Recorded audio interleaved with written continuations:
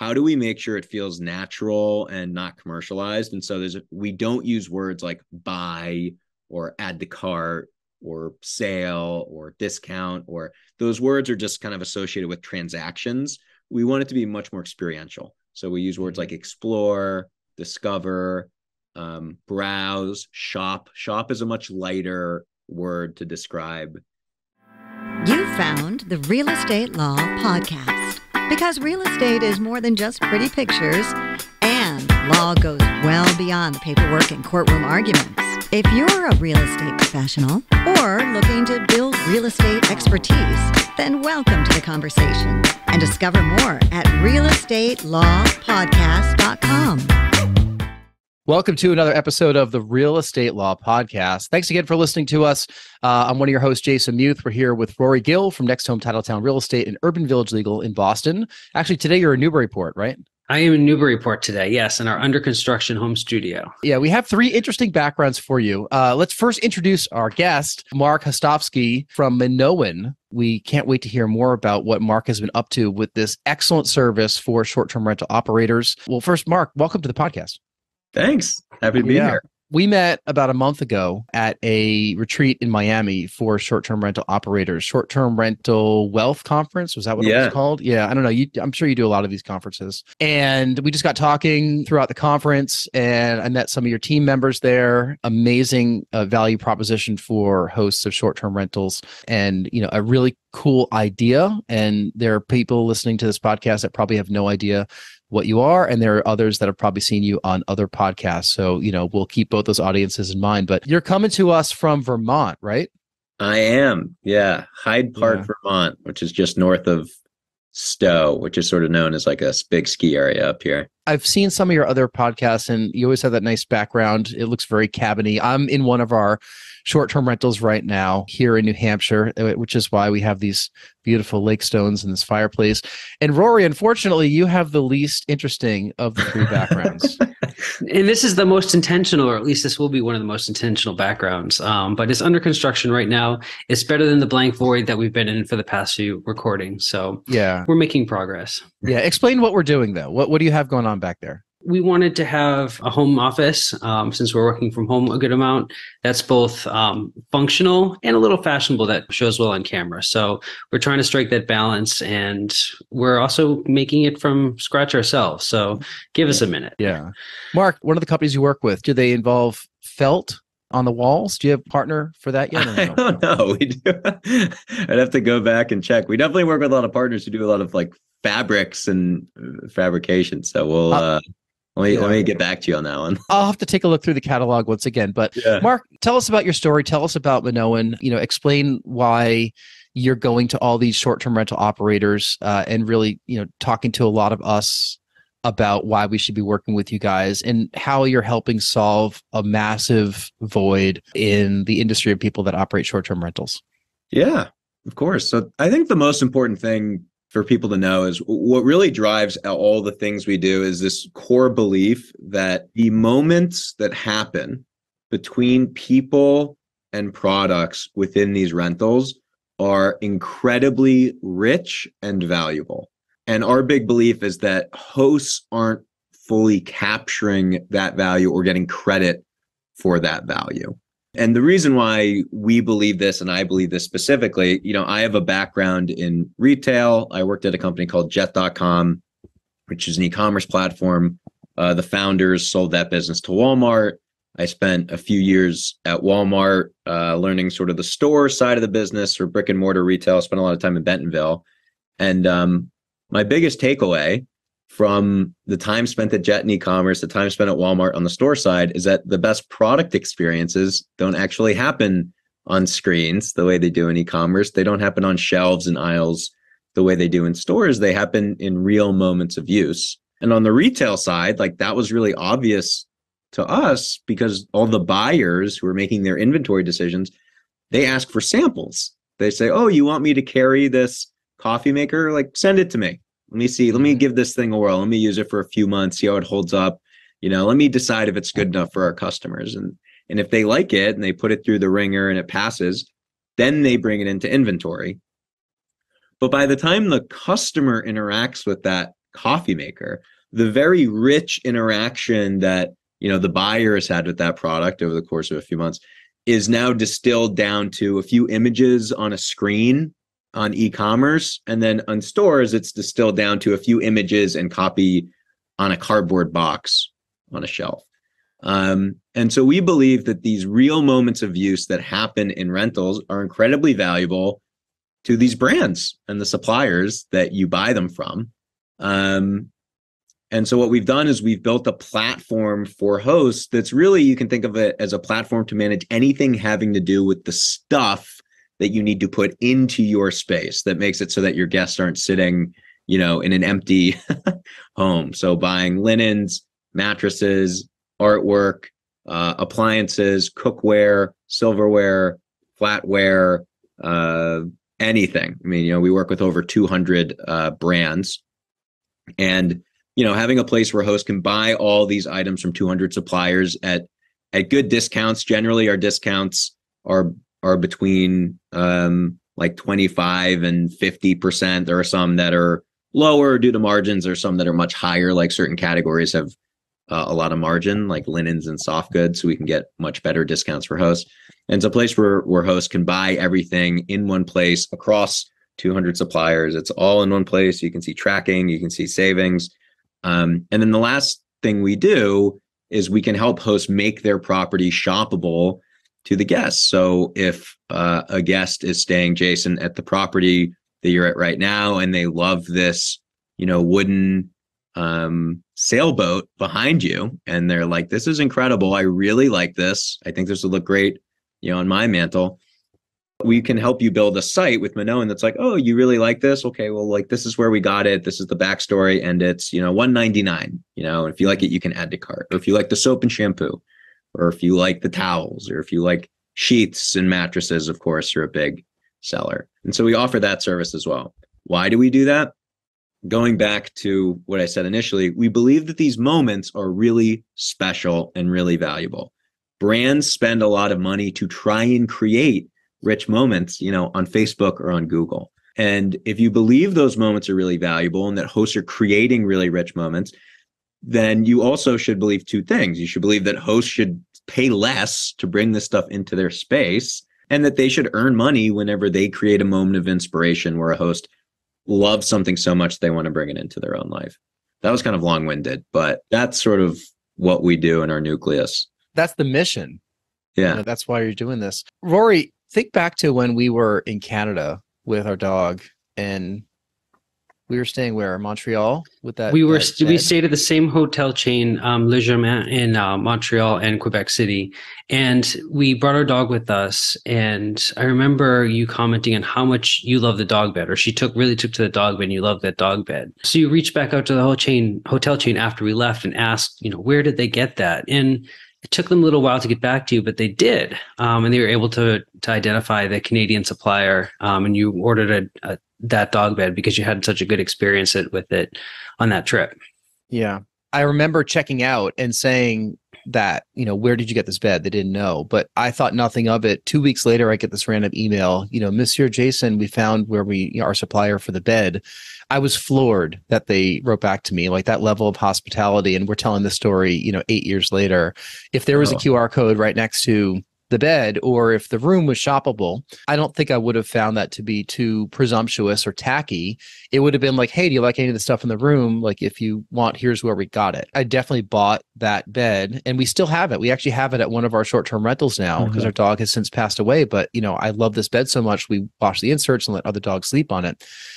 I also had a situation many, many years ago where I was at a hotel in Chicago and I loved their bedspread so much. And I did the same thing. I was trying to figure out where they bought it because I wanted to buy it, and they wouldn't tell me because it was custom for them. I see what you're saying, Mark. I mean, there are situations where as a consumer, I've definitely been in environments where I appreciate the good or so much that I actually want one myself. And sometimes tracking that down where they found it is difficult. I've slept on, in fact, I was just out at the Bigger Pockets conference in San Diego, and I like the pillows. I took a picture of the tag on it. I was like, hey, maybe I'll get these pillows someday. I've done this like 3 or 4 times because, as Rory could attest, I cannot find the perfect pillow. I just can't. Yeah.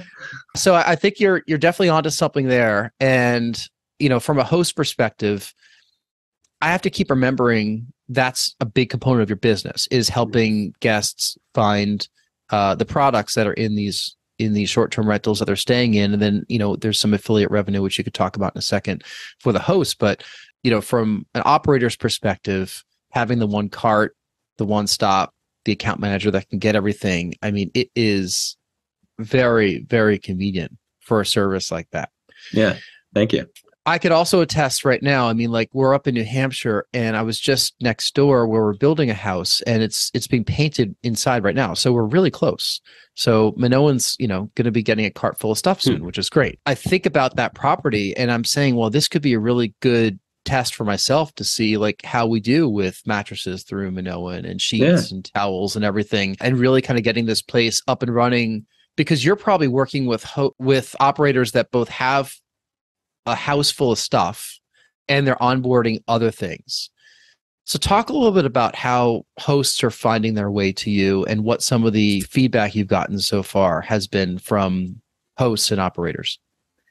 Yeah. So a lot of hosts we've done a lot in the last few months to try and get out there a bit. So we're going to conferences. I obviously do a lot of podcasts, and we do a lot of collaborations with, influencers in the space who really serve as like authority figures for hosts who are new to the game and trying to figure out how to get things going, or authority figures for hosts who are in it and scaling rapidly. And so that's usually how folks find out about us.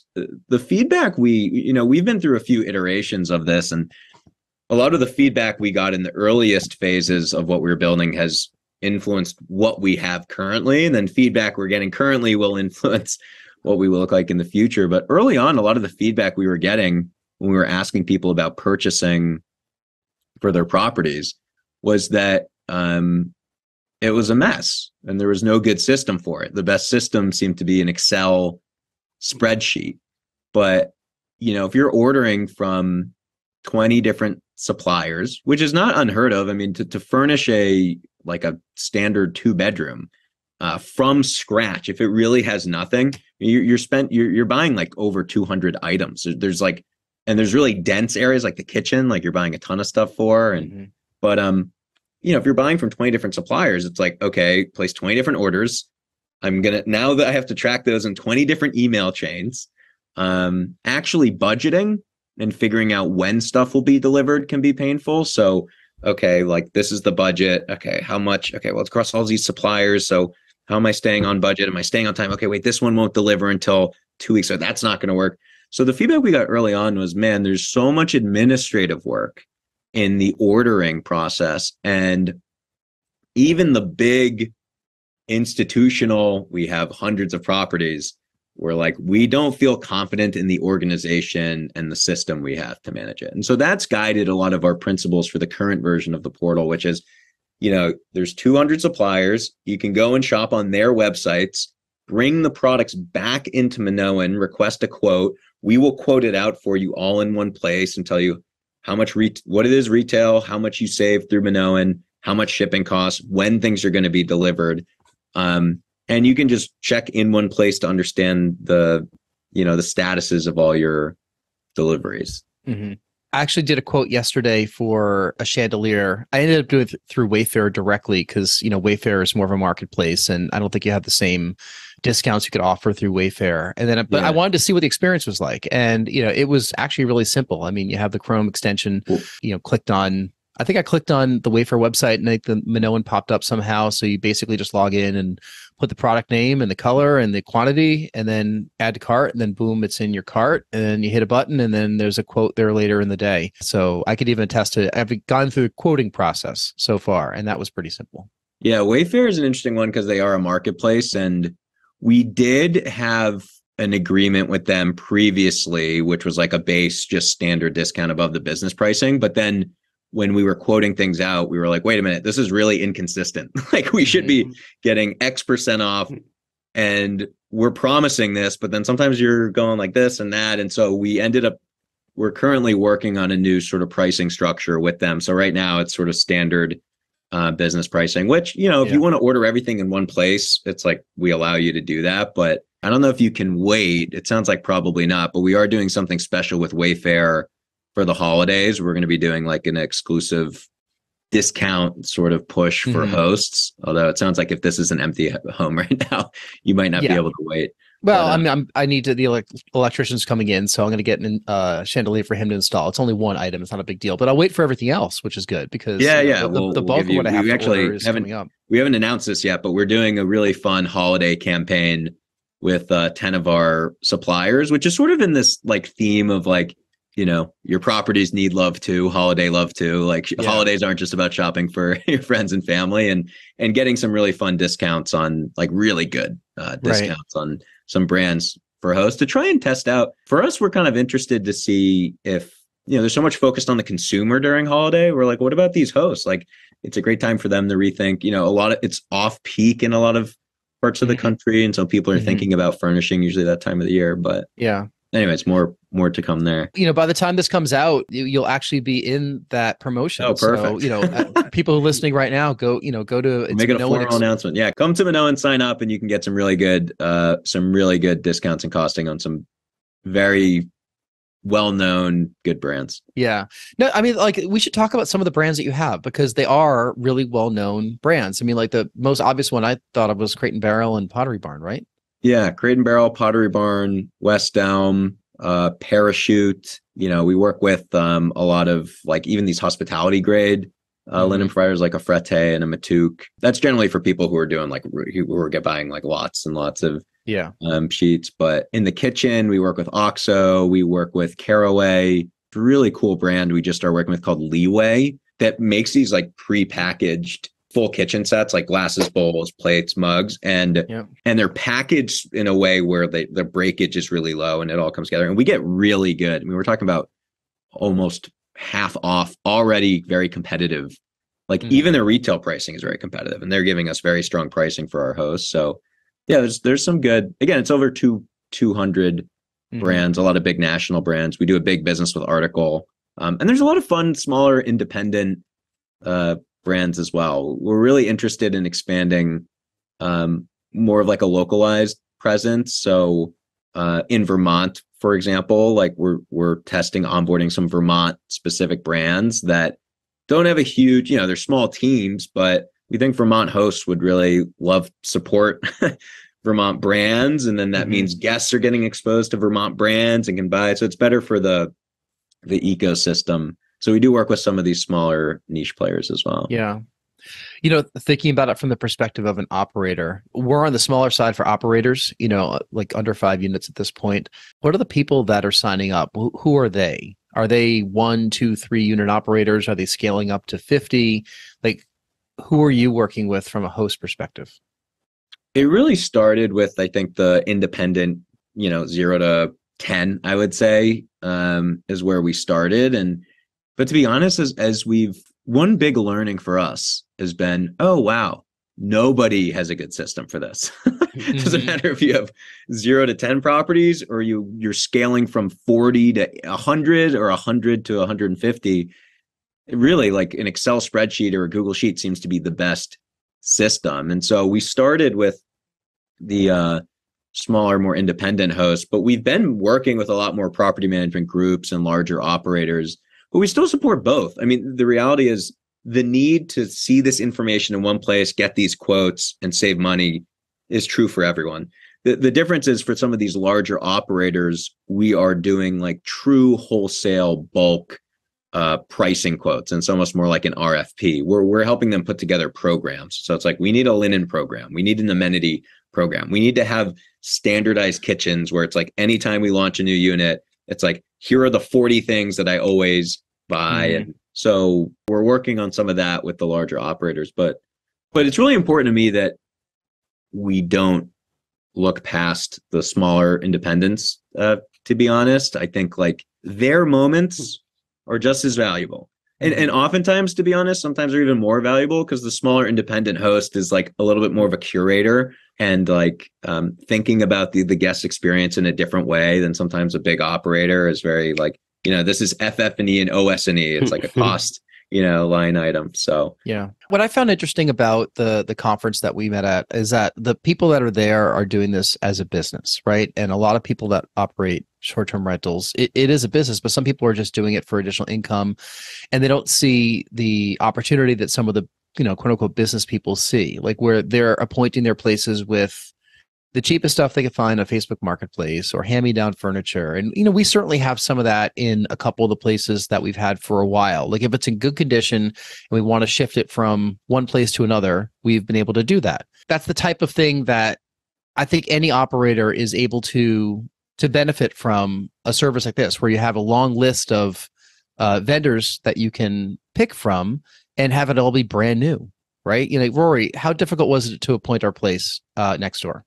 It was in fits and starts. There's just so much decision making we could take at one time. It really was an endeavor unto itself. We had to stop and consider every little thing. It was fun, but it's really hard to scale doing that.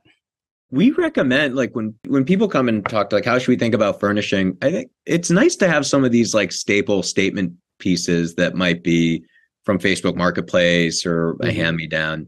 But we definitely encourage people not, there needs to be a consistent, thoughtful design in the space that translates directly to your ADR. I mean, it translates into how well this property is going to photograph, and then how well it photographs and presents itself, the consistency of the look and feel, the thought, the level of detail into the thought that makes it really elevated. It has a direct impact in your ADR and what you can charge. And the payback period of furnishing your property well and sort of a design conscious way is very quick. I mean, if you look at like hotels, or the one hotel spends a ton of money on each room relative to another, let's say, mid-level counterpart. The rooms aren't bigger. In some cases they're smaller, but the rooms are not bigger, but they spend a lot more in each room, and they charge like 3 times as much. Now they have other services that they, there's like a nice restaurant, and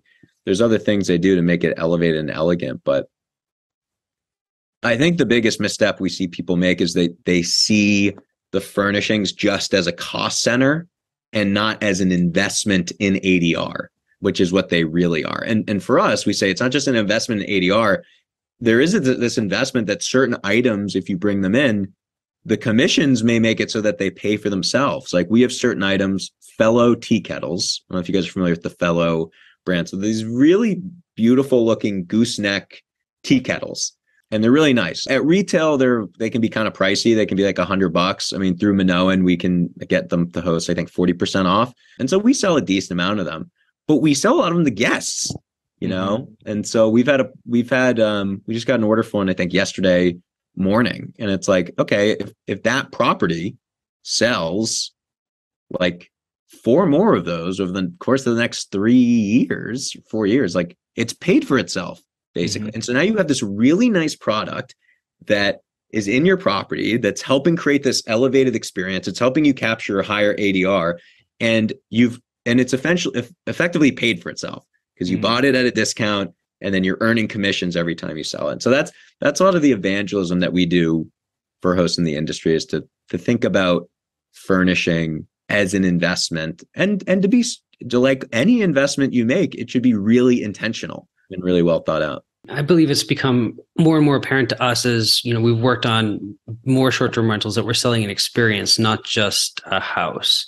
And I think a lot of our design work and how we not just furnish aesthetically, but how we equip the home has kind of changed with that mindset. It's not just about recreating what they have at home. It's about creating an experience. And it becomes more and more challenging when you adopt that framework, because now you do have to have that consistent design. You have to have something that's unique. You have to have something that's thoughtful. With that, the number of decision points explodes. Short-term operators are selling an experience, and they have to think that way.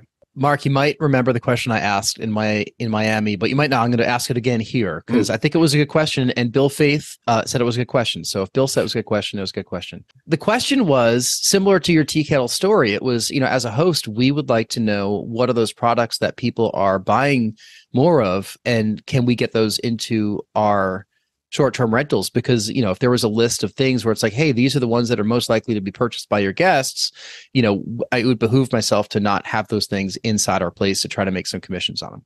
Yeah. So one thing we want to move towards is full transparency, where it's like, here's an item you're looking at, here's its conversion rate, here's the commission, and we can actually estimate a payback period for you. We're not quite there yet. We're working towards it, but what we can do is talk about like categorically what items tend to convert pretty well. And for us, there's no surprise, but like linens convert really well. We sell a ton of parachute. Lots of guests will sleep in a bed, usually not a mattress from Parachute. Usually the mattress will be somewhere else, but the linens, the pillows, the comforter, the duvet, we sell a lot of Parachute. And then soaps and shampoos too. So, we sell a decent amount of public goods to guests. There's this boutique Philly brand called Franklin and Whitman, which we onboarded for a local Philly property. We've sold a few of those.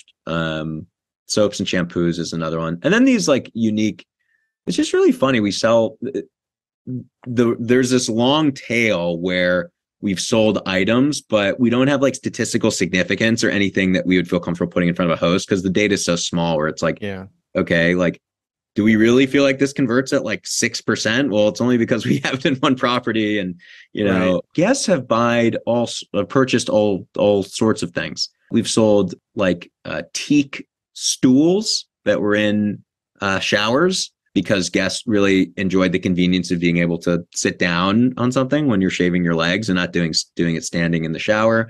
We've sold hanging hooks that would line, like an entryway, which I almost didn't even want to set them up in the shoppable experience because I was like, who's going to buy this? This is just like, it almost feels like a commodity item. But then all of a sudden it's like, wow, someone just bought 4 of these. The fellow tea kettles are another good one. We're really interested in getting into some other appliances like coffee makers and hair dryers and stuff like that. But we're still building out the assortment. And finding the right suppliers there. But I'd say like the highest converting would be soap, shampoos, linens, and towels also, like bath towels would be another one. But everything, we've sold pretty much everything at some point. Yeah. We've gotten the mattress question a couple times. I know that mattresses, you've sold a bunch of those, but if guests, it's a little chicken and the egg, because I don't think guests know to ask us for these things, but the ones that have asked, they've asked about mattresses.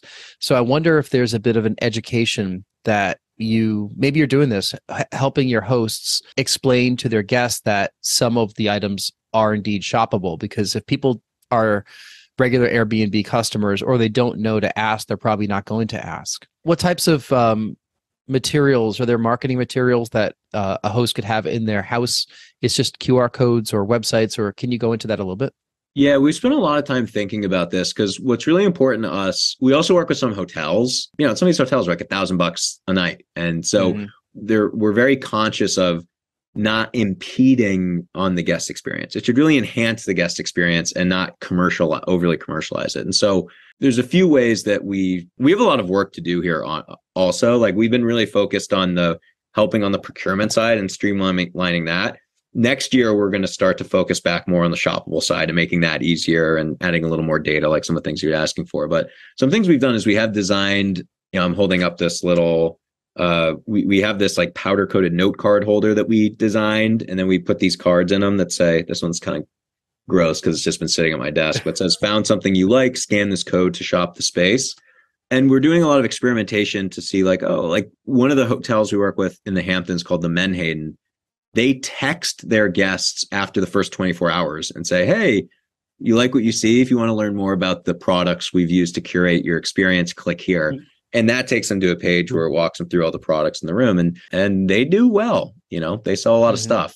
And they sell a lot of mattresses, which are high, it's a good high price point. But this is still a work in progress for us. What we're really focused on is how do we make sure it feels natural and not commercialized? And so we don't use words like buy or add to cart or sale or discount, or those words are just kind of associated with transactions. We want it to be much more experiential. So we use words like explore, discover, browse, shop. Shop is a much lighter word to describe, retail. This one, like I said, says found something you like. So we're being very intentional about making sure it elevates the guest experience. And it's sort of like, hey, if you want to learn more, we're here. If you don't, go do you. But because I think what when you were talking earlier, I was just traveling, actually just got back from my honeymoon, and we were in Italy, and like one of the hotels we stayed at, like the robes had this big paper like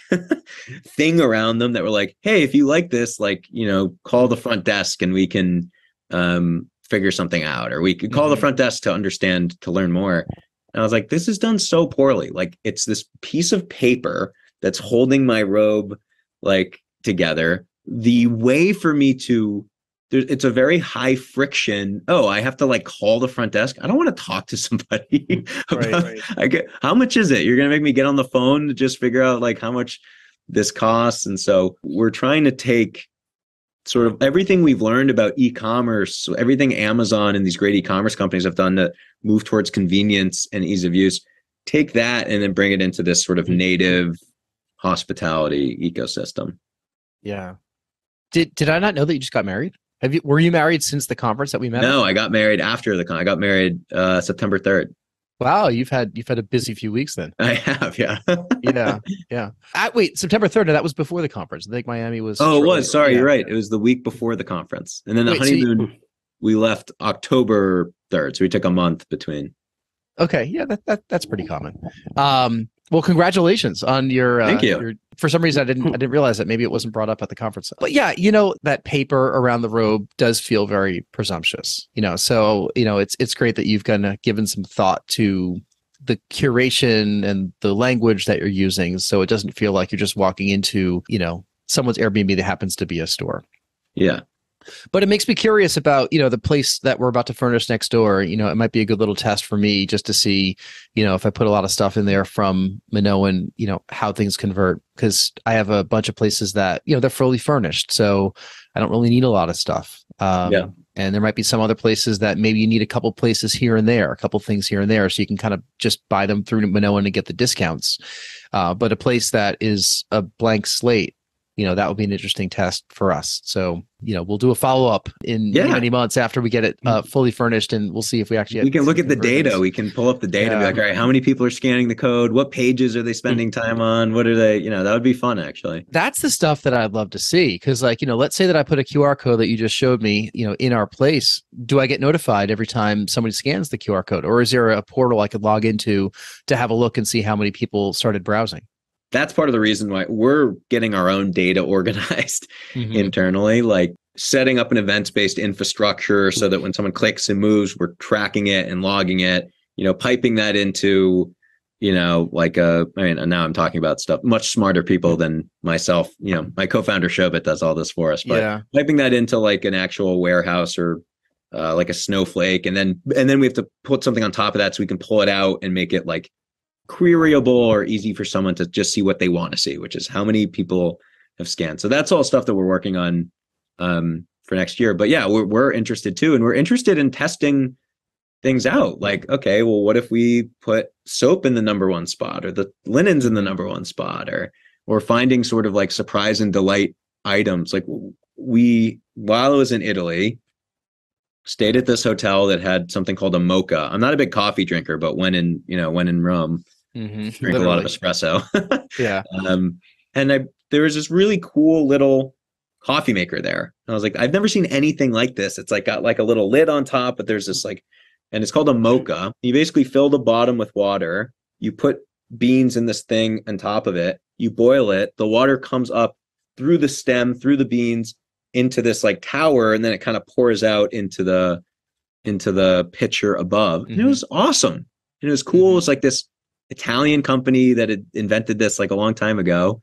And like, obviously I'm a sucker for this stuff. Part of the reason why we started Minoan, but I bought one. And I don't even like really drink. I was so in the moment, and I think finding those items that can really inspire and make it, and I'm going to remember that, just like you remember the dog bed.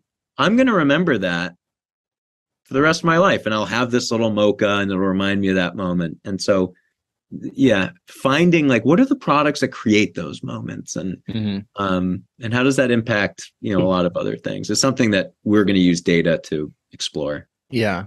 Well, now you're going to be a coffee drinker, and every time you look at your fancy Italian coffee maker, you're going to remember your honeymoon and remember your wedding and all that. So it's going to bring back all those great memories. Yeah. And that's what is going to happen when people are buying things in the Airbnbs that they stayed in. It's going to, remind them of the experience they had at, someone's beautiful vacation home. Yeah. One thing I've found interesting about you guys, and, I think I was first introduced to Minoan 2 months ago, and I told you this, we were in the pool also together. I was like, you guys retargeted me a ton, yeah, right, on Instagram. So, and then I think you said to Sage, like, hey, everything's working, right? The marketing works. Yeah. And I was asking questions about Minoan, like in the mastermind group that I'm in. And, it was very much like, sit tight. We have a lot of things coming up with them. I've thought it was interesting that you are going right to a lot of these, not just influential hosts, but hosts of all levels, and you're asking a lot of questions, and you're testing your way into success. You're definitely deep in the community of people that have influence with short-term rentals. That's what I've observed so far. And I feel as though just conversations like this and conversations that you and I have had and other ones that you've had with other people that are far more intelligent than I am and have a lot more experience than I do, like you're filing it away. You're saying, oh, this person asked for this, so maybe we should put that onto our roadmap somewhere. And if you're listening to this podcast saying, well, these guys aren't Amazon, but it's good that they're kind of building it as they're going. That's what companies do. I mean, that's what short-term operators do. We build it as we go. I mean, I can't tell you, Rory, how many times do I get a comment from a guest? Usually good comments, but every so often I get feedback where I'll make a change immediately as a result of what that guest said. I had a guest that told me that I didn't have measuring spoons and a knife sharpener. I bought them the next day, and they're going to be in the property. Like, I kind of have that. I test my way to success as well. That's what you guys are doing at Minoan. And, it's good that you're welcoming this feedback from hosts. It gives it a little bit more of a curated personal experience like you're trying to give. And it's very non-Amazon. Amazon's great. Like, I just put a huge order in with Amazon literally a couple days ago, but it's stuff that you're not really selling, batteries and lucite stands and, all that stuff that I know I need, cleaning supplies. I mean, you have some cleaning supplies there, but just the basic stuff like Bissell and Woolite. So, and it was super convenient going into my history from the past 5 or 6 years on Amazon, finding the stuff I've bought in the past and just buying it again. And then taking that URL and putting it in that same spreadsheet that you talked about earlier that we all do, because that's the system that we all have. So there is a benefit to that. And I could see as people are getting to use Minoan more and more, they'll be able to go into their history and say, hey, get me that room in the box that worked for our place in Vermont. I'm doing a place in Maine and I need that same room. Click, click, click, boom, there it is. That's probably the vision, right? Yeah. It's just making it really, really easy. And I mean, we're doing some cool stuff on quotes and ordering this quarter and next quarter. But even this idea of like being able to like set it and forget it and just say like, okay, here are the cleaning supplies we order.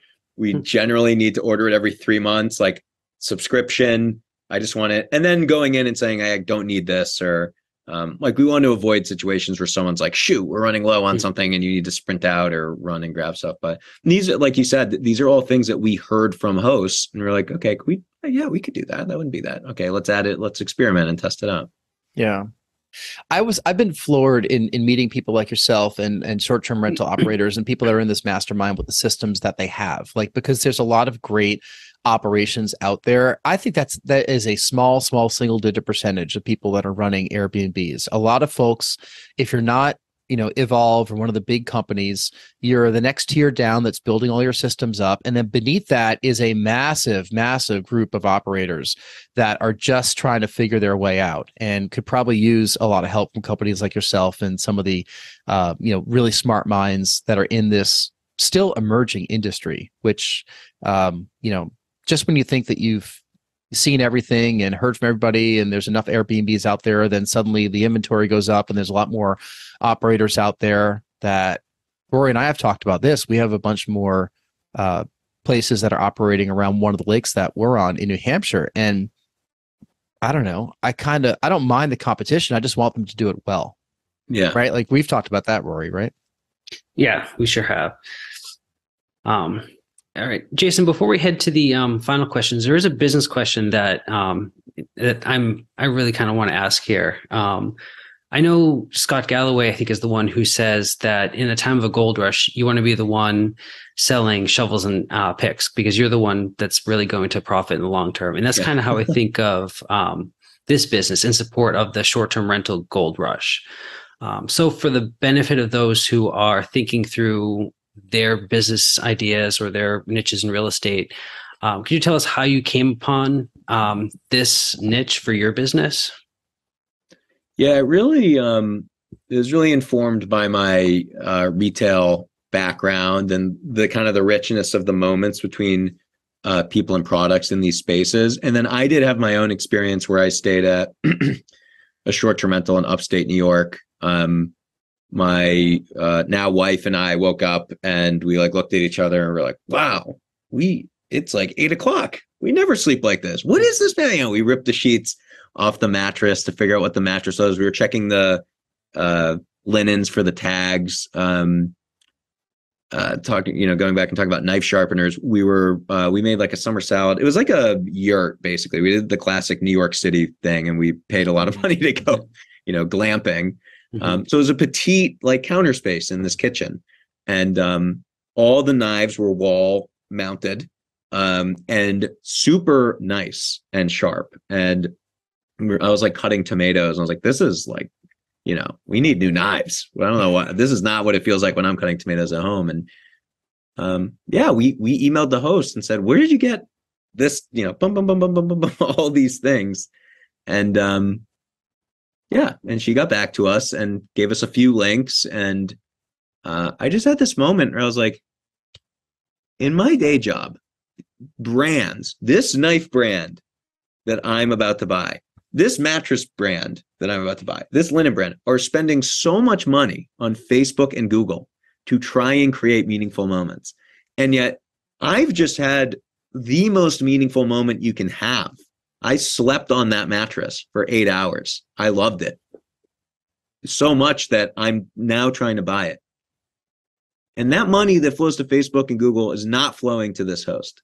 And when I buy this mattress, that's not going back to the host. And that was sort of the initial moment where I was like, I think that there's value that's in these spaces that is not captured. It's not priced in to how the host is operating. And we honestly sort of stumbled into, I did not know much about short-term rentals. I've since learned that it is, a gold rush and it is exploding at an incredible rate. But that was how it all started. And I think we were just sort of riding the wave and evangelizing this concept of native retail that we call, which is like all about using, use products and see if you like them. And if you like them, buy it, Yeah. There's no returns. We get like no returns because, it's not like e-commerce where you buy something, you get it and you're like, oh, that's not what that's not what I thought it was going to be. And but that's we've been there before. Get sucked into an Instagram ad. Next thing you know, something's coming from Shenzhen, and it's like a completely different color and size. Yeah. Well, great. Just when everyone thinks that like all the ideas are taken, new ideas like this come out there, and you find a great audience of people. You're making all the right connections in this industry from what I've seen so far, and we're looking forward to seeing where things are headed for Minoan. I'm looking forward to using the service from top to bottom for a place that we're about to start. So, we'll have to report back on that in a few. Yeah, please. I was just going to say, I would love to hear the good, the bad, and the ugly, so we can. Yeah. Yeah. I can't wait to do it. Like literally, I have my paint swatches like literally right here. These are going on the wall right now next door. So once that's done, flooring in everything, then we can actually start furnishing. Why don't we get to our final couple questions that we ask all of our guests on the podcast, and then we'll have you tell everybody where they can learn more about Minoan and sign up for an account if they are a short-term rental host. Yeah. So Marc, we ask these questions of everyone that's on the podcast. The first question is if you can get on stage for a half hour and talk about any subject in the world with zero preparation, what would that be? I would probably talk about, I could talk about entrepreneurship, and I'm just passionate about it, so I could easily fill 30 minutes of time. I think if I was really trying to preach or like push out something that I'm really passionate about, I'd probably talk about the importance of accessibility. I grew up in a household, my mom and my sister are both deaf. So growing up, you'd notice very clearly that there's certain information and things that they just don't have access to that most people don't realize, in the same way that there's lots of other oppressed groups that don't have access to things that I'm not fully even aware of. But this idea of access and equal access is something I'm very passionate about. And I think access is the great equalizer, access to information, access to work and stuff like that. So that's probably, if I really wanted to preach, that's, I think, what I would do. Two excellent topics. I have seen you talk for about 20 minutes. I don't know how long you're on the stage there. Oh, yeah. You were a very good speaker, so I'm sure it'll be. Oh, thank you. That would be an excellent conversation to listen to. The second question we have for you, tell us something that happened early in your life or career that impacts the way that you're working today.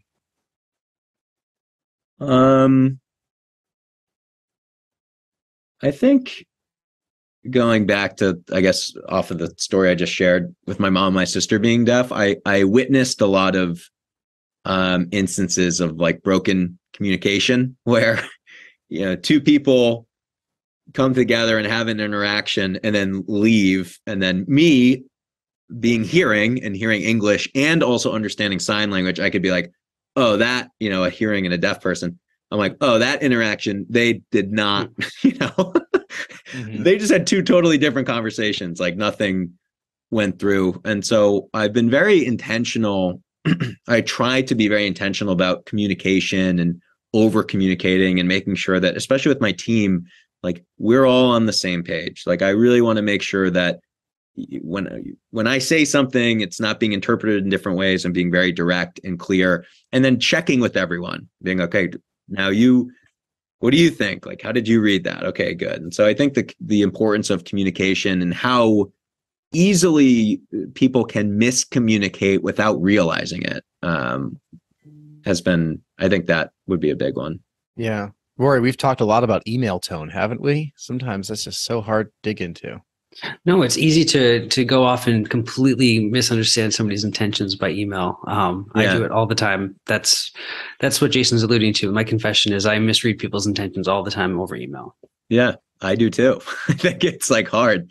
But I think, Rory will read an email one way and then I'll reread the same words back in a different tone. I'll be like, are you sure that that's what you heard?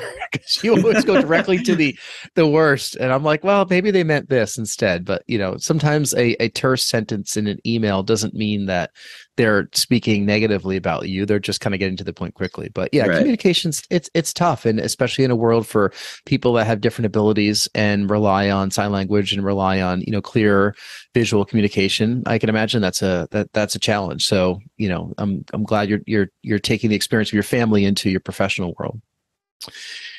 Final questions we have is tell us something you're listening to, watching, or reading these days.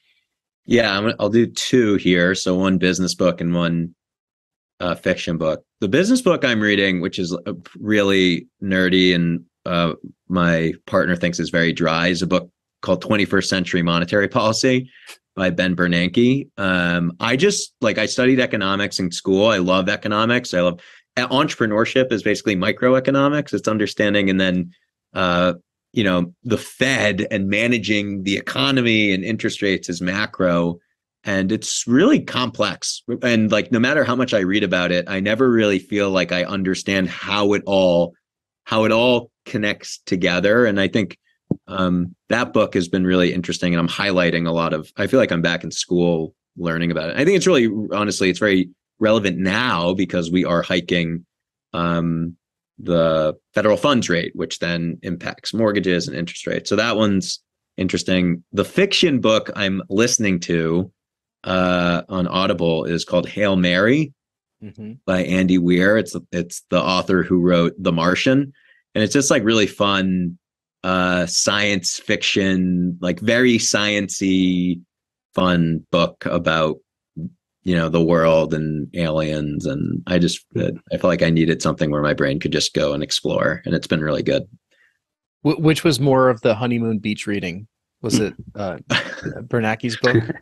Unfortunately, the 21st century monetary policy, because I felt like I couldn't stop thinking about the economy, but a little bit of both. I'm actually listening to the Hail Mary book with Kate. So it's when we're both driving, we'll put it in and listen to it together. Well, we're entering some strange times right now, with interest rates and lots of, unemployment and mortgages and the real estate world changing. Let's hope that you're kind of catching the wave at the right time. And, if indeed we are in for some rocky waters in the coming months, those that survive that, will be set up much better as we hit the back half of it. I have a degree of confidence that if I just keep operating the way that I'm going to operate, things are going to be fine, and then I'll be set up really well. So that's just how. I think the unfortunate reality about most recessions, is that they disproportionately affect different groups of people. And I think, just candidly, if you're operating in the short-term rental space and you're in a mid to high end rental, I think you're going to be a lot safer than someone who's operating in this space and trying to win on the low end. But that's been made clear in everything I've listened to also, especially at the STR Secrets conference. It was very much set yourself apart, differentiate yourselves, either be the low end or the high end, don't be the middle. Yeah. Exactly. But I think that there are also tailwinds for the short-term rental industry, just in that for people who work technology jobs, remote work is here to stay. And I think that's going to allow people to travel more often. And so people, a depressed economy is not great, it obviously, but for people who are still in these tech dependent companies that have very high gross margins, that are going to do some layoffs, but not as much as other companies, they're still going to be traveling and very, very active. And so, I can't predict the future, but I do think that there are going to be really nice pockets in the short-term rental industry that continue to do well. It'll be like K-shaped. Some people are going to do really well, and some people are going to really struggle. And I think the people that do really well, if they double down, it's a good time to, it's a good time to build. Recessions are a good time to build. So. Well, you're the building tech entrepreneur that took off out of New York City during a pandemic, and you're up in Vermont. You're exactly practicing what you're preaching, right? Yeah. So, well, great. Well, Marc, let everyone know where they can learn more about Minoan and learn more about you, and sign up for an account if they qualify, and all that fun stuff.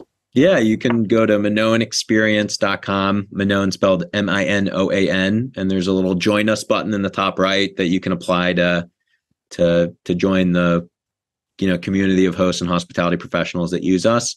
And you can follow us on Instagram, Minoan Experience, at Minoan Experience. We post a lot of blogs and features, good content for folks in the industry there as well. And if a host has one property, do they qualify? Yeah.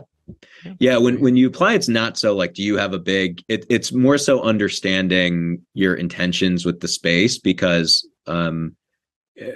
for a host who's just going to furnish entirely off Facebook Marketplace or hand-me-downs, it's not really, one, it's not something we can help with. And two, it's not really the type of aesthetic that we want. We put, like, this says Minoan on it too. It's co-branded. And so we have our own sort of belief around what a Minoan experience should be and should feel like. And so when the application, it's not about the number of properties, it's about what's your approach to hosting and what's your vision for this property. And can we really support you in getting there? Yeah. That's sort of what we're looking at. Well, when I applied, I got accepted very quickly. So thank you for that. Yeah, I told Sage. I gave Sage a heads up to look out for your name. So yeah. Rory, where can everyone find more about you? People could find me through my law practice, Urban Village Legal, urbanvillagelegal.com, or my real estate brokerage, Next Home Titletown, nexthometitletown.com. Awesome. And me, Jason at nexthometitletown.com. You could reach out to me if you want to be a guest on the podcast, or you have comments about this. You want to learn more about Marc. You can't find a link to his website for some reason, even though it's going to be down below. If you're watching this or if you're listening to it, go look at the show notes. Marc, thank you so much for spending all the time with us. It's been great to see you again. And congratulations on your wedding and your marriage, and hope you had a great honeymoon. And yeah, lots of stuff coming ahead for Minoan. So, buckle up, right? We got a big ride coming. Yeah. Yeah. Yeah. That flew by. Thanks for having me. And we'll hopefully talk again very soon. Yeah. No, we definitely will. And thank you for listening or watching the podcast. We really appreciate it. If you've enjoyed the episode, go sign up for Minoan. If you're a short-term rental operator, reach out to us with questions. And we'd love it if you can give us comments or a 5-star review. As a host, we should always ask for 5-star reviews, but we're going to ask for one as a podcast host as well. So thanks so much for spending some time with us. Thank you, Rory. Thank you, Marc. I'm Jason, and that's it. See you next time. This has been the Real Estate Law Podcast. Because real estate is more than just pretty pictures, and law goes well beyond the paperwork and courtroom arguments. We're powered by Next Home Titletown, Greater Boston's progressive real estate brokerage. More at nexthometitletown.com. And Urban Village Legal, Massachusetts Real Estate Counsel, serving savvy property owners, lenders, and investors. More at urbanvillagelegal.com. Today's conversation was not legal advice, but we hope you found it entertaining and informative. Discover more at realestatelawpodcast.com. Thank you for listening.